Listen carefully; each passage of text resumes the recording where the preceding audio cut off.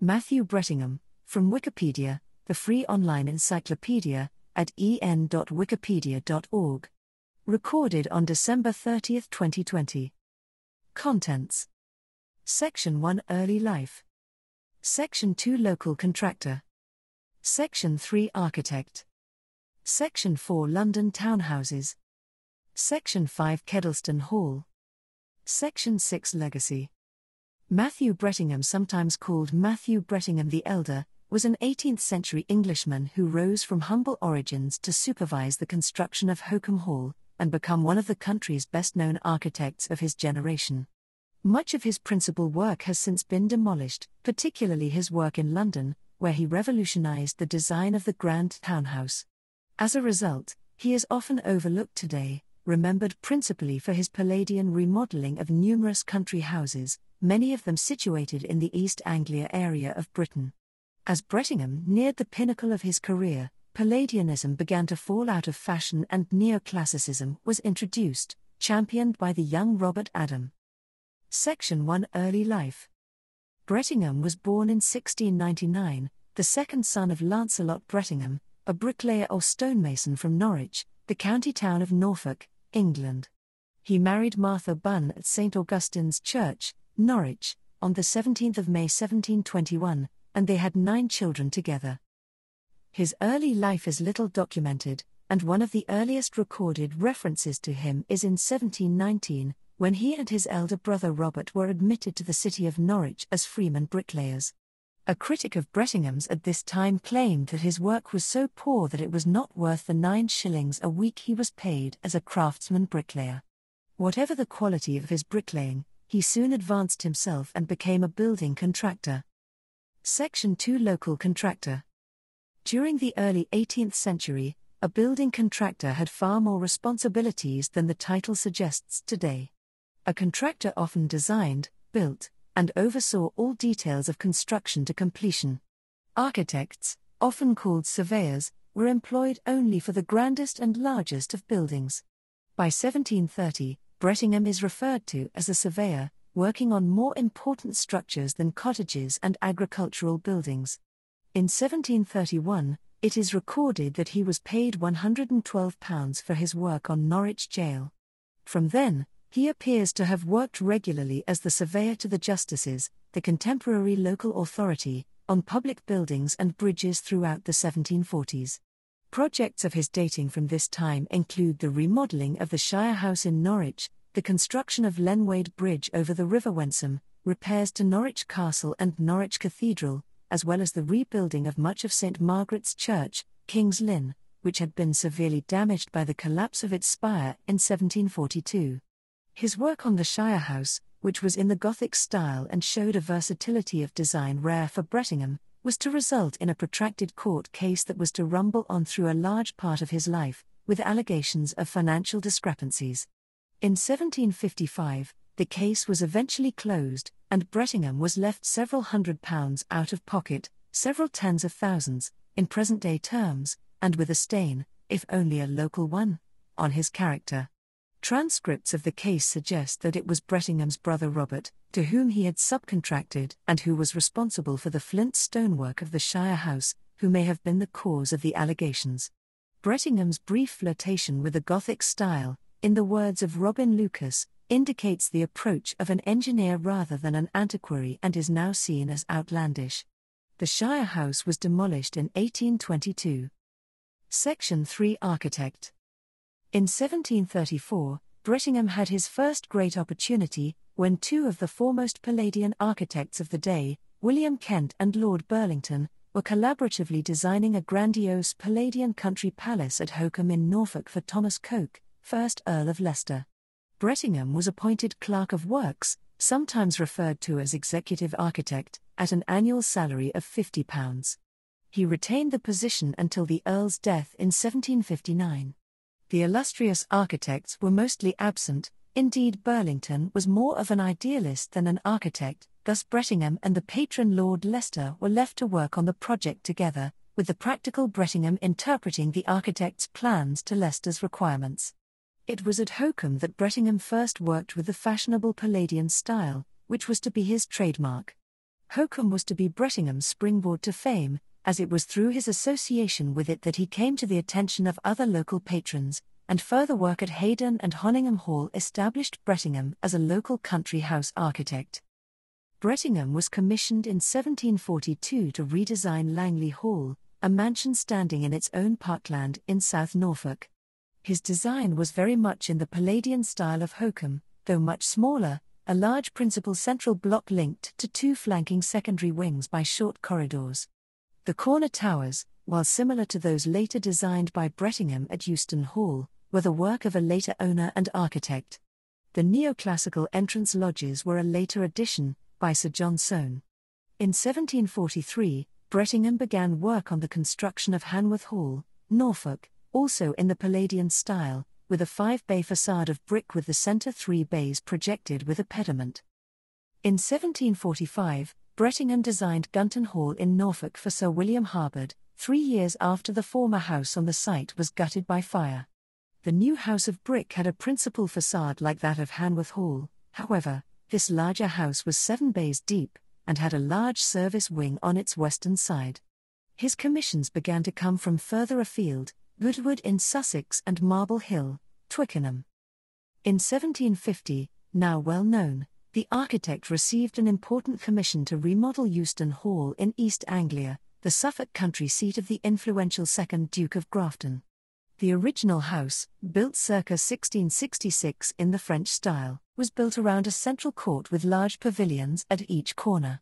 While keeping the original layout, Brettingham formalized the fenestration and imposed a more classically severe order whereby the pavilions were transformed to towers in the Palladian fashion, similar to those of Inigo Jones's at Wilton House.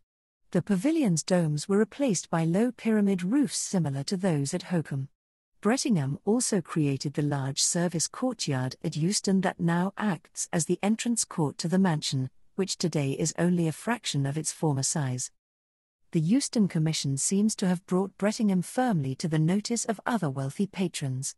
In 1751, he began work for the Earl of Egremont at Petworth House, Sussex. He continued work intermittently at Petworth for the next 12 years, including designing a new picture gallery from 1754.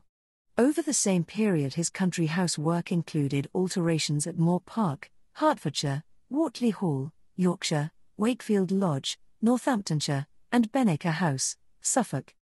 Section 4 London Townhouses. From 1747, Brettingham operated from London as well as Norwich. This period marks a turning point in his career, as he was now no longer designing country houses and farm buildings just for the local aristocrats and the Norfolk gentry, but for the greater aristocracy based in London. One of Brettingham's greatest solo commissions came when he was asked to design a townhouse for the 9th Duke of Norfolk in St James's Square, London. Completed in 1756, the exterior of this mansion was similar to those of many of the great palazzi in Italian cities, bland and featureless, the piano nobile distinguishable only by its tall pedimented windows. This arrangement, devoid of pilasters and a pediment giving prominence to the central bays at roof height, was initially too severe for the English taste, even by the fashionable Palladian standards of the day. Early critics declared the design insipid. However, the interior design of Norfolk House was to define the London town house for the next century. The floor plan was based on an adaptation of one of the secondary wings he had built at Hokum Hall. A circuit of reception rooms centered on a grand staircase, with the staircase hall replacing the Italian traditional inner courtyard or 2-story hall. This arrangement of salons allowed guests at large parties to circulate, having been received at the head of the staircase, without doubling back on arriving guests. The second advantage was that while each room had access to the next, it also had access to the central stairs, thus allowing only 1 or 2 rooms to be used at a time for smaller functions. Previously, guests in London houses had had to reach the principal salon through a long enfilade of minor reception rooms. In this square and compact way, Brettingham came close to recreating the layout of an original Palladian villa. He transformed what Andrea Palladio had conceived as a country retreat into a London mansion appropriate for the lifestyle of the British aristocracy, with its reversal of the usual Italian domestic pattern of a large palazzo in town, and a smaller villa in the country. As happened so often in Brettingham's career, Robert Adam later developed this design concept further, and was credited with its success. However, Brettingham's plan for Norfolk House was to serve as the prototype for many London mansions over the next few decades. Brettingham's additional work in London included 2 more houses in St James's Square, No. 5 for the 2nd Earl of Strafford and No. 13 for the 1st Lord Ravensworth. Lord Egremont, for whom Brettingham was working in the country at Petworth, gave Brettingham another opportunity to design a grandiose London mansion, the Egremont family's town house. Begun in 1759, this Palladian palace, known at the time as Egremont House, or more modestly as 94 Piccadilly, is one of the few great London town houses still standing. It later came to be known as Cambridge House and was the home of Lord Palmerston, and then of the Naval and Military Club. As of October 2007, it is in the process of conversion into a luxury hotel. Section 5 Kedleston Hall. Sir Nathaniel Curzon, later 1st Baron Scarsdale, commissioned Brettingham in 1759 to design a great country house. 30 years before, a prospective design for a new Kedleston Hall had been drawn up by James Gibbs, one of the leading architects of the day, but Curzon wanted his new house to match the style and taste of Hocum. Lord Leicester, Hocum's owner and Brettingham's employer, was a particular hero of Curzon's. Curzon was a Tory from a very old Derbyshire family, and he wished to create a showpiece to rival the nearby Chatsworth House owned by the Whig Duke of Devonshire, whose family were relative newcomers in the county, having arrived little more than 200 years earlier.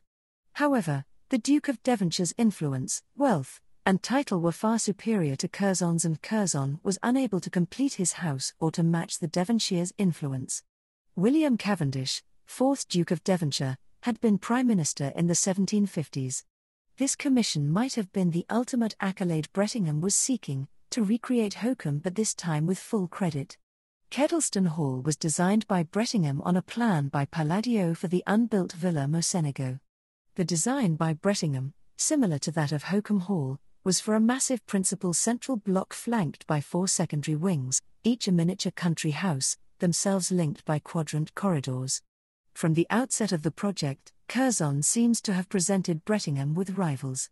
In 1759, while Brettingham was still supervising the construction of the initial phase, the Northeast Family Block, Curzon employed architect James Payne, the most notable architect of the day, to supervise the kitchen block and quadrants.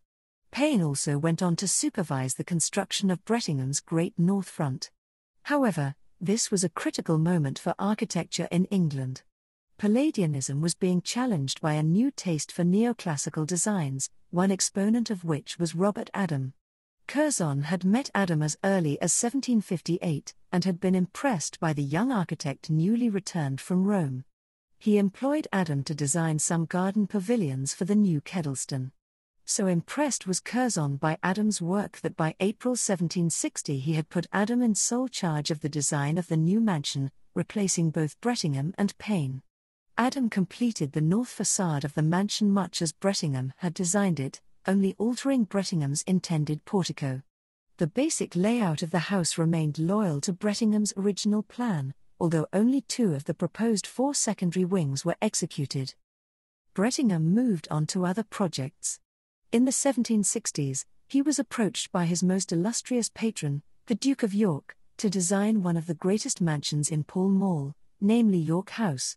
The rectangular mansion that Brettingham designed was built in the Palladian style on 2 principal floors, with the state rooms as at Norfolk House, arranged in a circuit around the central staircase hall. The house was a mere pastiche of Norfolk House, but for Brettingham it had the kudos of a royal occupant. Section 6 Legacy. Its royal occupant may very well have made York House the pinnacle of Brettingham's career. Built during the 1760s, it was one of his last grand houses. His last country house commission was at Packington Hall, Warwickshire. In 1761, he published his plans of Hocum Hall, calling himself the architect, which led critics, including Horace Walpole, to decry him as a purloiner of Kent's designs. Brettingham died in 1769 at his house outside St Augustine's Gate, Norwich, and was buried in the aisle of the parish church. Throughout his long career, Brettingham did much to popularize the Palladian movement. His clients included a royal duke and at least 21 assorted peers and peeresses. He is not a household name today largely because his provincial work was heavily influenced by Kent and Burlington, and unlike his contemporary, Giacomo Leone, he did not develop, or was not given the opportunity to develop, a strong personal stamp to his work on country houses. Ultimately, he and many of his contemporary architects were eclipsed by the designs of Robert Adam. Adam remodeled Brettingham's York House in 1780 and, in addition to Kedleston Hall, went on to replace James Payn as architect at Nostell Priory, Alnwick Castle, and Sion House. In spite of this, Adam and Payn remained great friends. Brettingham's relationships with his fellow architects are unrecorded. Brettingham's principal contribution to architecture is perhaps the design of the Grand Town House, unremarkable for its exterior but with a circulating plan for reception rooms suitable for entertaining within on a forgotten scale of lavishness. Many of these anachronistic palaces are now long demolished or have been transformed for other uses and are inaccessible for public viewing. Hence, what little remains in London of his work is unknown to the general public. Of Brettingham's work, only the buildings he remodeled have survived, and for this reason Brettingham now tends to be thought of as an improver rather than an architect of country houses. There is no evidence that Brettingham ever formally studied architecture or travelled abroad. Reports of him making 2 trips to continental Europe are the result of confusion with his son, Matthew Brettingham the Younger. That he enjoyed success in his own lifetime is beyond doubt. Robert Adam calculated that when Brettingham sent his son, Matthew, on the grand tour, he went with a sum of money in his pocket of around £15,000, an enormous amount at the time. However, part of this sum was probably used to acquire the statuary in Italy, documented as supplied by Matthew Brettingham the Younger, for the nearly completed Hokum Hall. Matthew Brettingham the Younger wrote that his father considered the building of Hokum as the great work of his life. While the design of that great monumental house, which still stands, cannot truly be accredited to him, it is the building for which Brettingham is best remembered. For all 11 references and notes, please check the article on Wikipedia at en.wikipedia.org. This sound file and all text in the article are licensed under the Creative Commons Attribution Share Alike license, available at creativecommons.org.